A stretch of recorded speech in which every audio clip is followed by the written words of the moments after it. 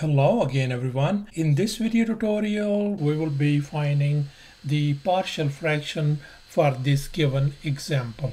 The next thing we want to make sure that the degree in the numerator is indeed less than the degree in the denominator.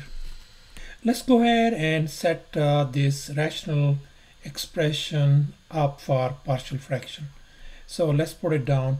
So as you can notice that we have x plus 2 power 3. That means the linear factor repeating 3 times. So I can write a over x plus 2 plus b over x plus 2 square and plus c over x plus 2 power 3.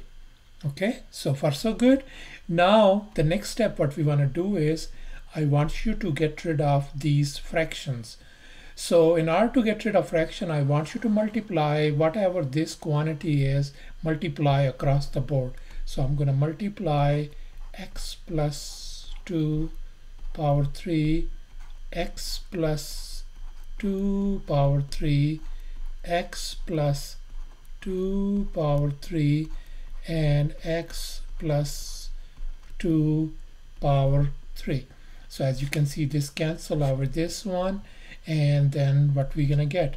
We're gonna get on the left hand side negative 2x power 2 minus 5x minus 1 equals to one of these factor cancels out, so we got a times x plus 2 square plus b times x plus 2, as you can see, and finally you can see this whole thing cancel with this one, so we got plus c.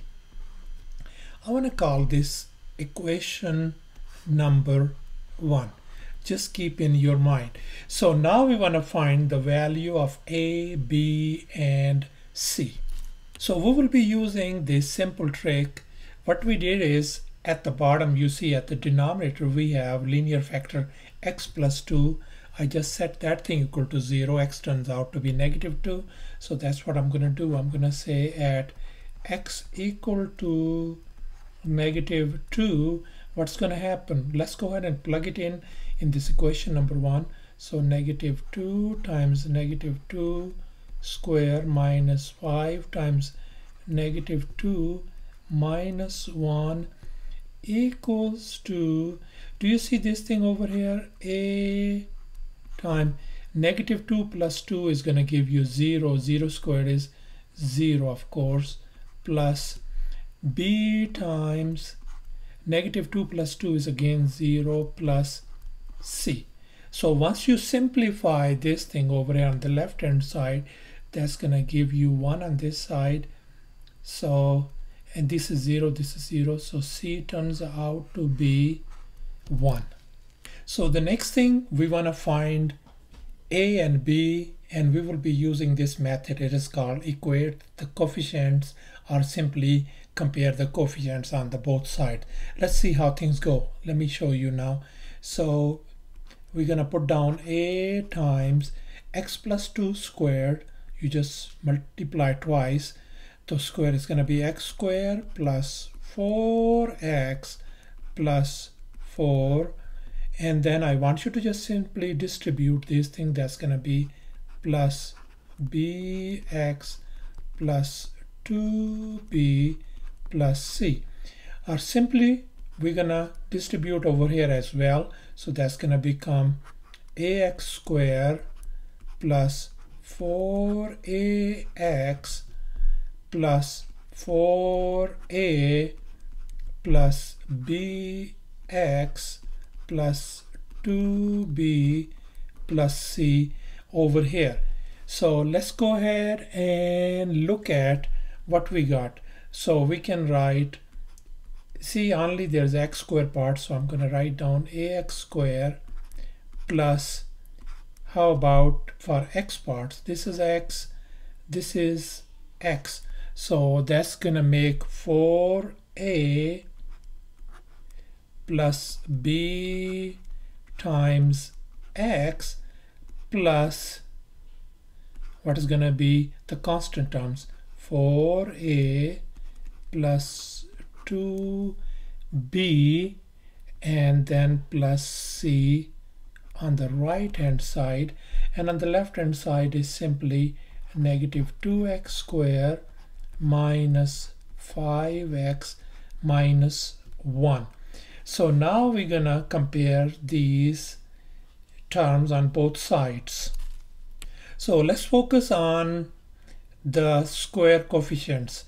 On the left hand side, this is a negative 2 equals to, on the right hand side we just simply got a, isn't it?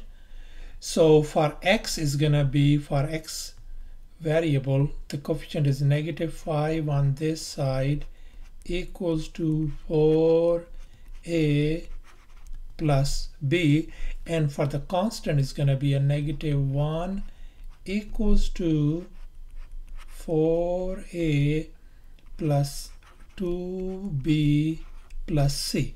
So you can see obviously a turns out to be negative 2 as well.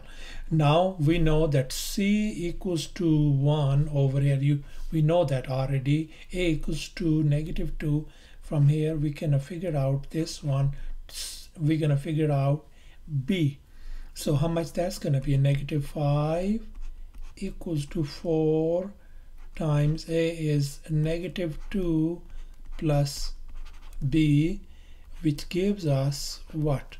Which gives us negative 5 minus equal to negative 8 plus b. So b turns out to be 3, isn't it? Thus we figured out a equals to negative 2, b equals to 3, c equals to 1, and we're gonna plug it in. We're gonna replace a over here by negative 2, we're gonna replace b by 3 and c by 1.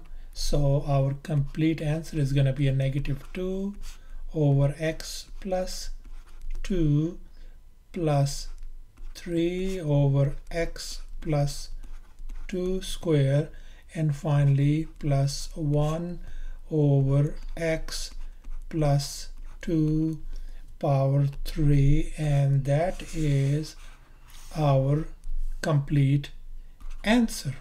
Thanks for watching, and please subscribe to my channel for more exciting videos.